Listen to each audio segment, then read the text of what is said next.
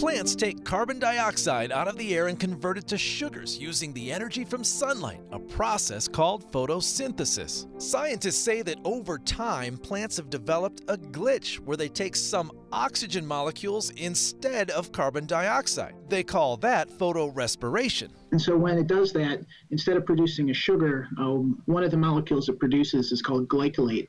And it's considered a toxic compound because it can inhibit photosynthesis. Paul South with the U.S. Department of Agriculture says that weak photosynthesis results in smaller and fewer plants. In soybeans, every year about 36% of the soybean crop is lost this process of photorespiration, but it's actually worse in hotter and drier climates. South led a study with the University of Illinois trying to find a repair for this crop glitch. And so what we've done is we've taken an engineering approach to kind of shortcut the entire process in plants. They genetically modified tobacco plants and put them through laboratory testing and ultimately into the field with real-world agricultural conditions. What they saw was a 40% increase in plant size. South said that if they could increase the soybean and wheat production in the Midwest United States by 40%, it would be equal to about 148 trillion calories every year. Which is estimated enough to feed 200 million more people. Meteorologist Cory Reppenhagen, 9 News.